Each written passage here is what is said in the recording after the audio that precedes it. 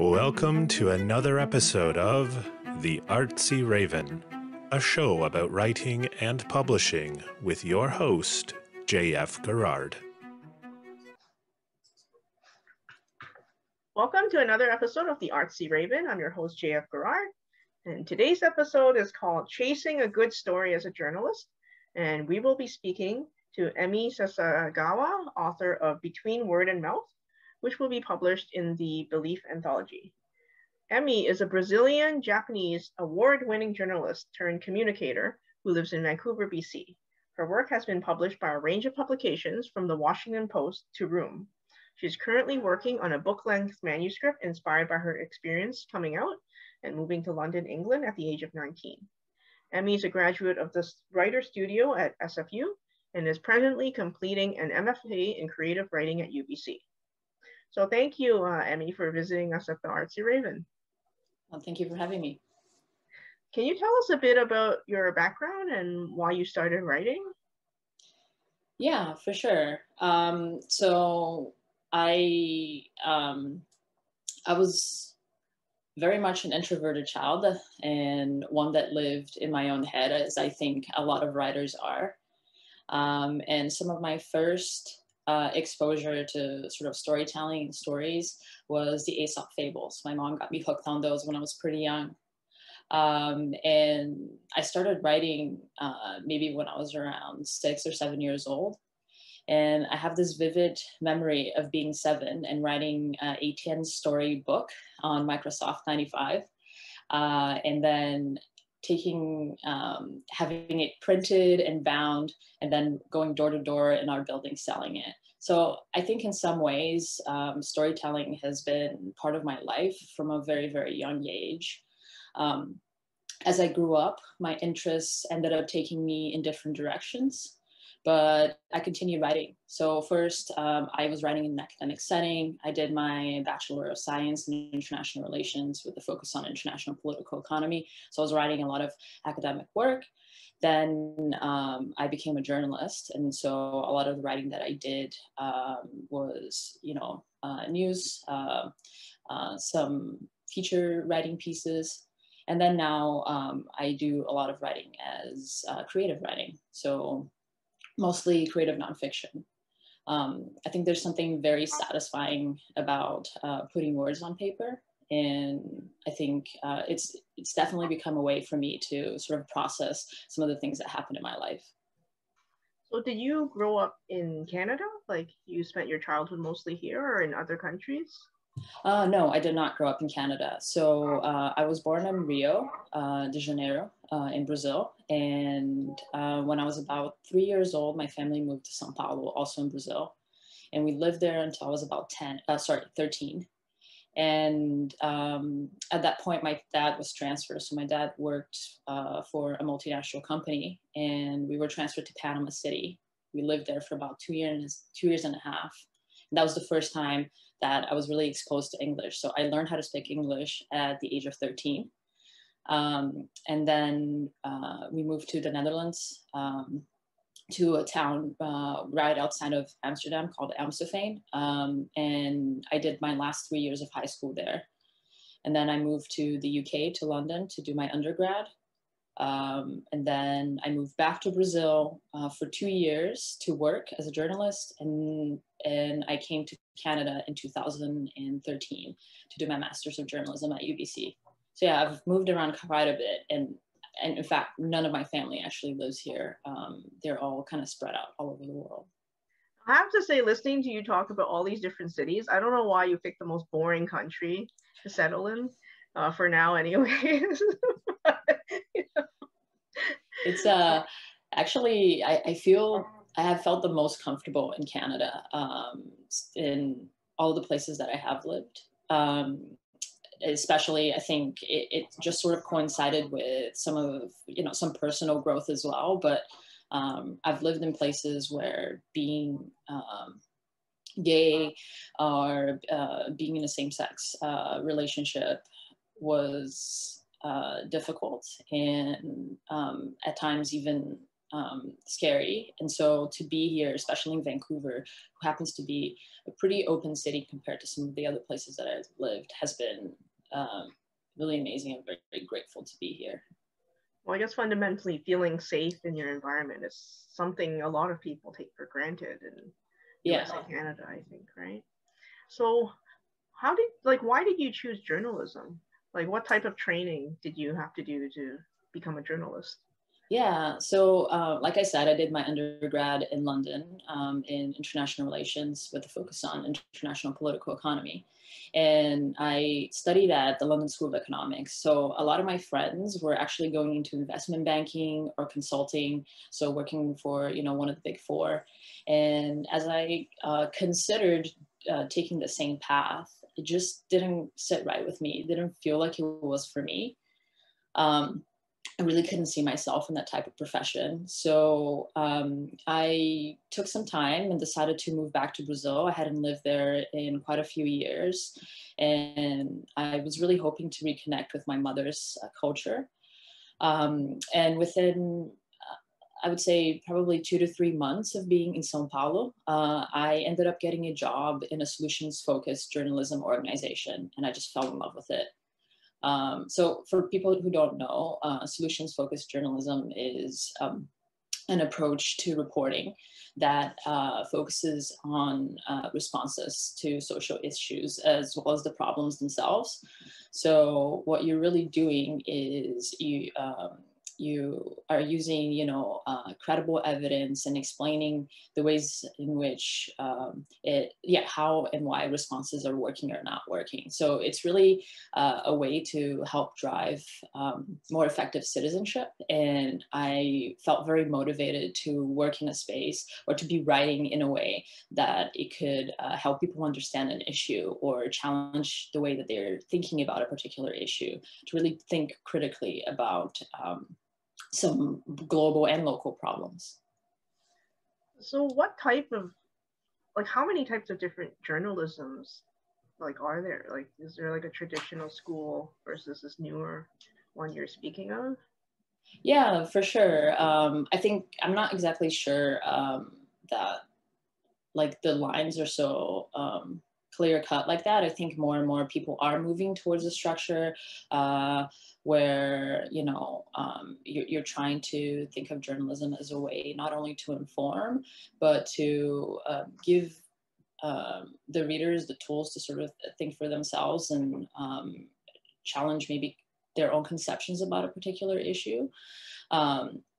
I think when I think of more traditional, you know, journalism and more traditional media, I'm thinking about like daily news. So things happen and you just need to report exactly what happened. And because of, you know, because it's so time sensitive, you don't necessarily have the time to really dig in and do the research and reflect on some of the issues. You're just reporting as things happen. And then there's a slow journalism movement where instead of you know, reacting to what's happening as it's happening, you're really taking a step back and thinking through some of the larger issues. Of course, both lend themselves to different situations, right? So, you know, there's certain times that we want to know what's happening as it's happening, and for certain issues, you really there's a benefit in like stopping and thinking through what the problem is, what are the possible solutions, are they effective, are they not effective? So I tend to gravitate towards the latter. So thinking, like really stopping and thinking and spending some time reflecting on some of the larger issues. Yeah, and so I worked in Brazil for 2 years.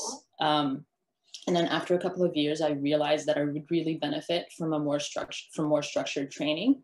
So that's why I moved to Canada to pursue a master's of journalism. You know, a lot of the writing that I'd done up until moving here, it was just what I knew for myself and what felt good. And I had some help from my editors, of course, but I didn't have any formal training. And I just thought I would really benefit from sort of learning some of the theory and the thinking behind the way that we tell stories. Yeah. So as a journalist, like when you were working in the field, like, how do you know something makes a good story, like that you would, you know, take the time to do the research and write about? Yeah, so like I said, I'm interested mostly like investigative or feature writing. So I'm talking about stories that are longer in length and also stories that take a longer time to research and write. So usually what I'm thinking through when I am when I'm first interested in a story is, does it speak to a larger issue? Is there a way that I can make people think and perhaps reevaluate existing beliefs? I'm often drawn to stories that disrupt systems of power or hold space for other voices. So, is there a way for me to incorporate voices from equity-seeking marginalized communities? So, like I said, I gravitate to writing about social justice issues like access to health, housing, food. And I think in journalism, what usually happens is you kind of become specialized in a certain area and you sort of build your knowledge around that area. So if you're interested in issues around housing, you tend to follow what's happening in housing where you're living. Same with health. So yeah, you kind of know what's happening, and you have a pretty good sense of whether this could be a story that has resonance across your readership. So yeah, that's usually kind of how I go about thinking through whether a topic would make a good story. Is journalism a competitive industry to find a job in? Like, would it be hard for like new grads to work in the industry? Yeah, in some ways, I feel like I'm probably not the best person to ask this because I don't work in that industry full time. But what I can say is, my experience in Vancouver has been that the industry is in some ways very insular and small. There's definitely limited resources, and a lot of media organizations are facing dwindling budgets. So when you're thinking about people that are working in journalism, there's people that are working for media organizations. And this could be like larger, more traditional media organizations like CBC, the Globe and Mail, Vancouver Sun, or they could be working for web-based younger media organizations like Van City Bus, Vancouver Observer, and even the Tyee. Then you have people that are working for production companies. So these are people that, a media organization will outsource their work to a production company, and the individuals working that production company will sort of provide the manpower to go through and research and produce that story. And then you also have freelancers or contractors. Right now, there's a lot of freelance and contract work. It's one of the reasons why I decided to go into communications, because the pay and the amount of work just wasn't constant. And in order to live in a city as expensive as Vancouver, I just needed some sort of financial stability. So I think, yeah, it could be really competitive. It could be really challenging to get in. If you're willing to sort of sacrifice some of the comforts and, then maybe you can make it work. I see a lot of my friends who graduated with me in 2015, and some of them are just now getting, full-time jobs. So it's definitely something I think that on an individual basis, you have to see whether it kind of works with what you're looking for and where you want to go. Yeah.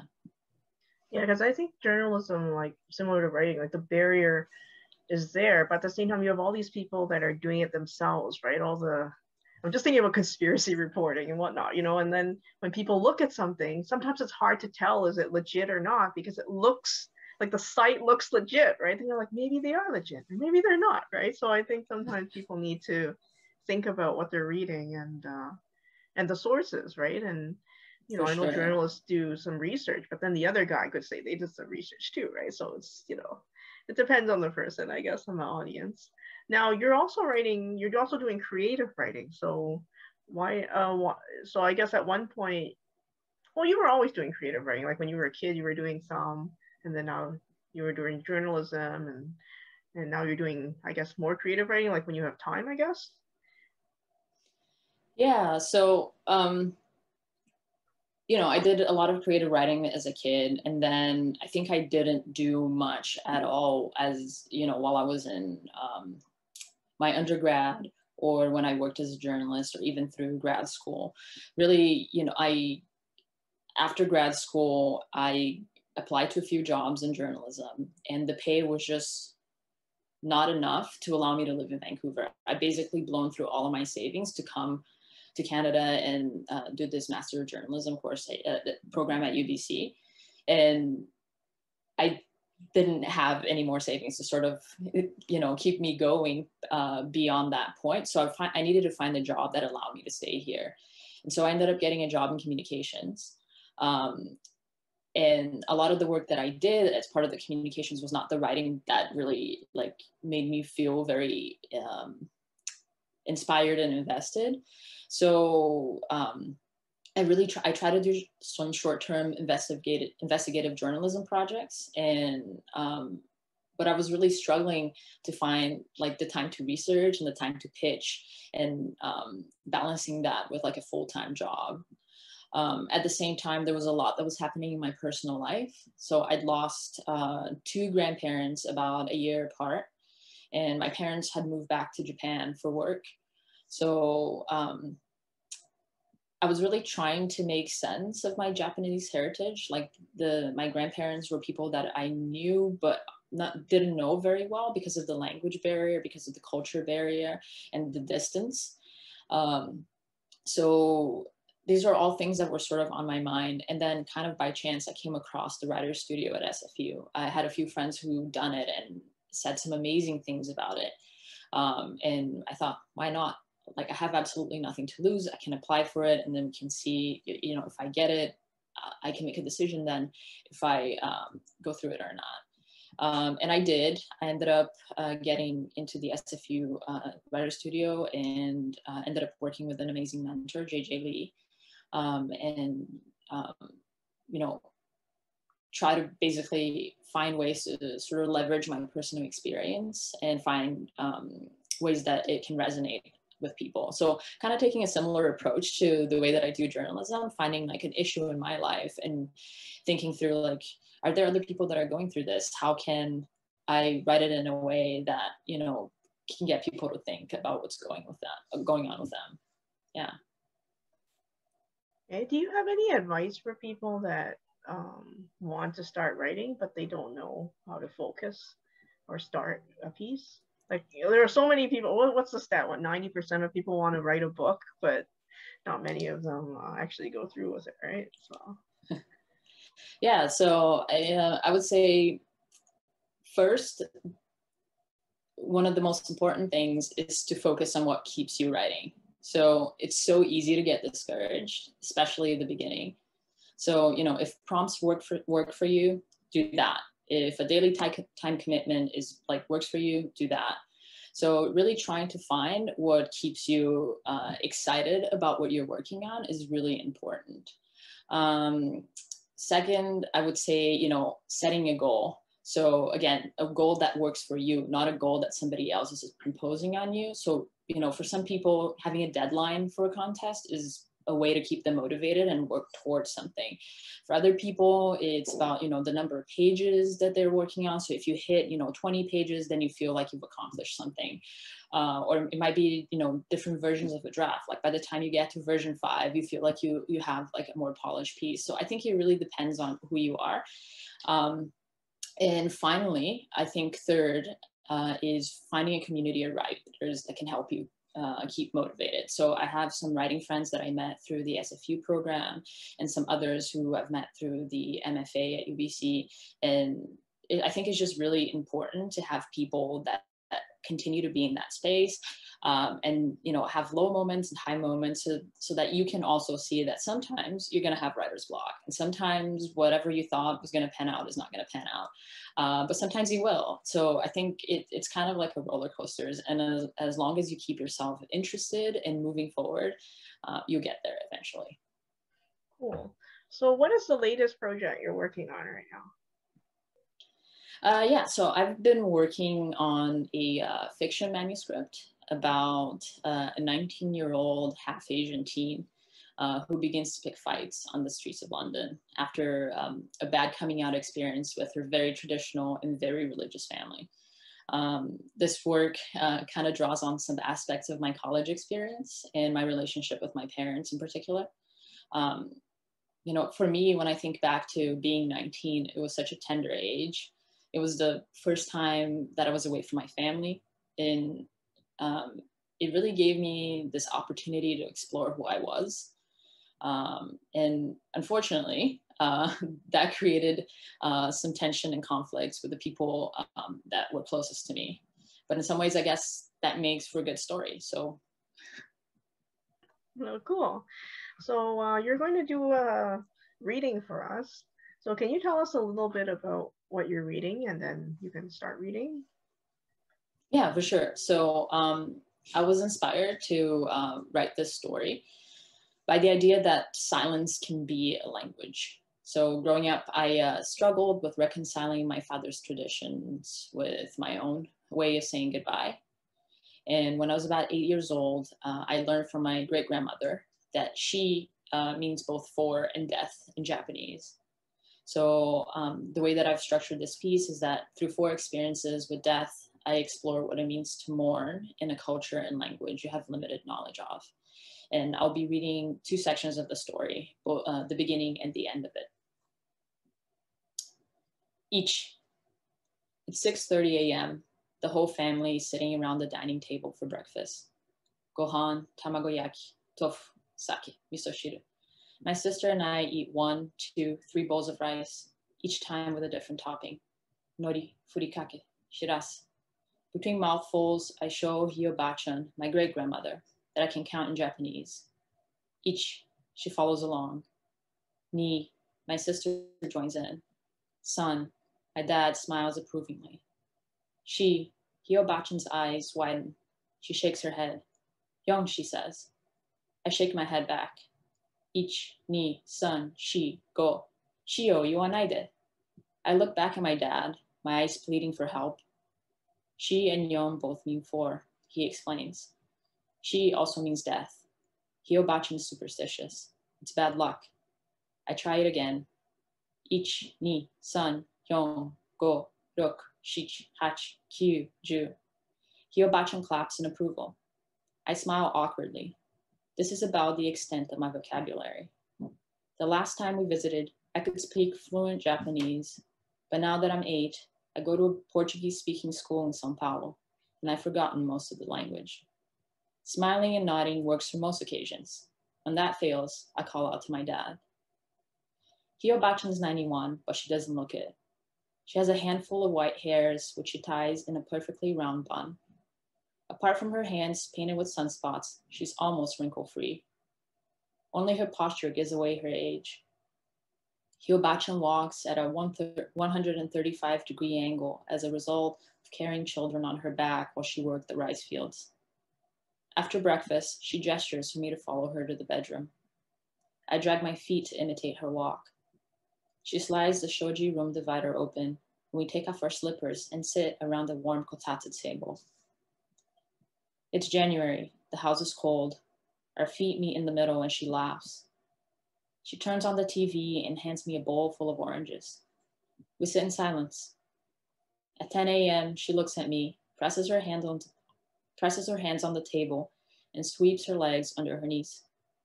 She pushes the kotatsu away and digs her feet into the ground. This is the fastest I've seen her move. Hiyobachan puts on a light blue quilted coat, opens the door to her room, and points back to the main house. I don't get it. She gives her coats 2 tugs and points again. I run as fast as I can. I grab my coat, gloves, and scarf. Before we walk out, she picks up a couple of oranges and puts them in her pocket. We walk in the opposite direction to the main house. My mom told me it was once a minka, but now it's just a refurbished 2-story building that isn't even as old as me. We make our way down a poorly lit corridor with piles of old TV catalogs stacked up to the ceiling, then down a set of stairs into the outdoors. She takes off her slippers and slides her feet into pink rubber shoes for gardening. There's an identical pair for me. We follow the fence that separates my grandparents' house from their neighbors. The path is narrow. We're squeezed between a concrete fence and the side of my family's tatami mat factory. I can hardly fit. Then we finally come out to the back of the house where the workers' entrance to the business is located. We wave to my grandfather and uncle in their blue coveralls. They nod in return. They're carrying 3 stacked tatami mats, holding an end each. I have no idea where we're going. We walk along the street that leads to the department store where I bought my origami paper. We turn left at a small stream where just yesterday my dad showed me how to catch frogs. We follow the main road, then veer to the left until we reach an open space with rows of perfectly stacked box-shaped stones, gravestones with characters I cannot read. She walks up a small set of steps and stops by one of the stacks. It's a tight space, but I follow right behind her. In front of us is a large stone with our family name carved in it. We are at a cemetery. Hiyobachan removes a wooden dipper from her coat. She scoops up water from a nearby bucket and pours it over the gravestone. From her other pocket, she takes out a spade and a small rake. She tends to the weeds around the grave with surgical precision.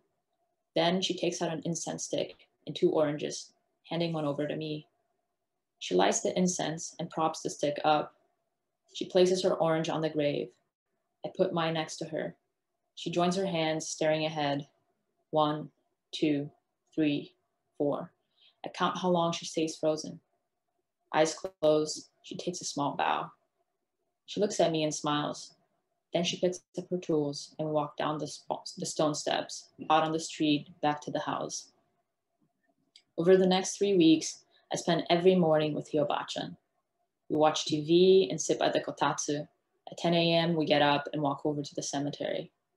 I become familiar with the routine after a few days. I watch the gravestone, pick up the weeds. She never asks for help, and I never offer. I just do. Sometimes it's easier to hear when you're both silent.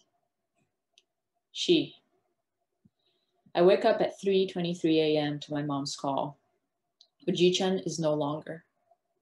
Last year, my parents finally moved to Japan to be closer to my grandfather, but my dad's new position kept him from visiting more often. A month ago, Oji-chan went into the hospital for routine exams. Started with a cold, then a lung infection. His organs started to fail a few days later. Your dad's not doing well, Emi. Be gentle.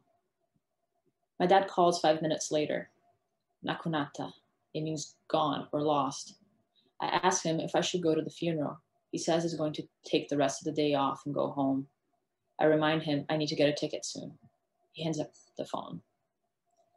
I pace back and forth in my Vancouver apartment, then walk to the bathroom and turn on the tap. Sitting fully clothed in an empty bathtub, I watch the water rise. I submerge my body and let out a scream. The sound muffled, the chaos contained. 1, 2, 3, 4. I come up for air, tears trickling down my face. The world is just as I left it, dark and silent. I walk over to the computer and buy the first ticket I can find. My parents don't pick me up at the airport. They're ready on their way to the funeral. By now, the commute to Tokyo Station is familiar to me. I run to catch the Nozomi to Shinyamaguchi. At the platform, no one's waiting for me. I try to brush off my frustration. I pick up my phone, turn on roaming, and begin to Google death in Japan, Japanese funeral, funeral traditions in Japan. I'm acutely aware of my ignorance. No one has told me what to expect. As always, I'm underprepared to be here. My dad meets me at the funeral home. I try to feign calmness. I've never seen a corpse before. I walk behind him, hoping he will shield me from the shock. He slices the shoji open. I brace myself. The smell of incense is overwhelming. Lying on the tatami, Oji-chan. If it weren't for his perfectly aligned body, I would have thought he was asleep. My mom is kneeling next to him. She gestures for me to take a seat. We pass around a small bowl with water and a damp cloth and take turns cleaning his body. Oji-chan is covered with a thin white sheet. Underneath it, his skin is bare. I gently lift his leg. It's heavy and stiff. I wash his left foot, then his right. I start with a big toe down to his ankle. His skin calloused and tough, his heel cracked. Two men from the funeral home dress him in a blue silk kimono with a white diamond-shaped pattern. One man puts both arms through the robe, stretching the left and right sleeves. He carefully puts Oji-chan's left arm through and straightens out the kimono underneath him. With the help of his partner, he rolls my grandfather on his side, passing the remainder of the robe to his right side. They lay his body down and pass the right arm through the other sleeve. They wrap the left side of the kimono over the right and tug at the white sheet covering my grandfather, removing it from under the robe. They're careful not to reveal bits of skin in the process. Then, one of them wraps prayer beads around Oji-chan's hands and places them over his chest in praying position. Across the room, a selection of awkward smiles. My mom taps me on the shoulder. Tonight, you sleep with your grandfather. I let that sink in. I feel the shock, but I don't react. I'm numb. I look at my dad a few feet away. He stares at Oji-chan, then out the window. One of the last times I saw my grandfather, he asked if he could show me something. With a lot of gesturing and some broken Japanese, I said yes. He picked up a large box from under his desk and took out a magazine. He opened it to a bookmarked page and held a magnifying glass to photos of almost 100 businessmen. Right where his index finger rested was my father. Inside the box, a collection of all of my dad's achievements since he was 15. A few months later, I asked my dad about the box. He never seen it. We arrange our futons in a row, my uncle and cousin at one end, my sister and I at the other, with my parents sandwiched in the middle. My grandfather lies at our heads. Lights are off. Out on the corridor, old floorboards creak. I hold my breath, bracing myself for an unexpected movement or sound. I watch my dad's chest rise and fall. His breathing is heavy but controlled. My lips part, but nothing comes out. A tear falls, wetting the pillowcase underneath his head. I look at the silhouette of my grandfather's stiffened body just a few feet away. Between word and mouth exists a silence that doesn't need translation. Ich, a silence of understanding. Ni, a silence of pain. San, a silence of guilt. She, a silence of loss.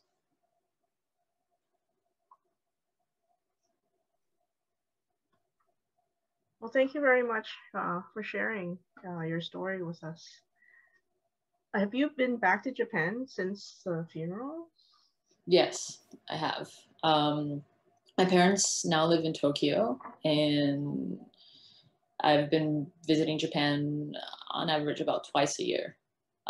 Obviously not during the pandemic, but before then, about twice a year, yeah.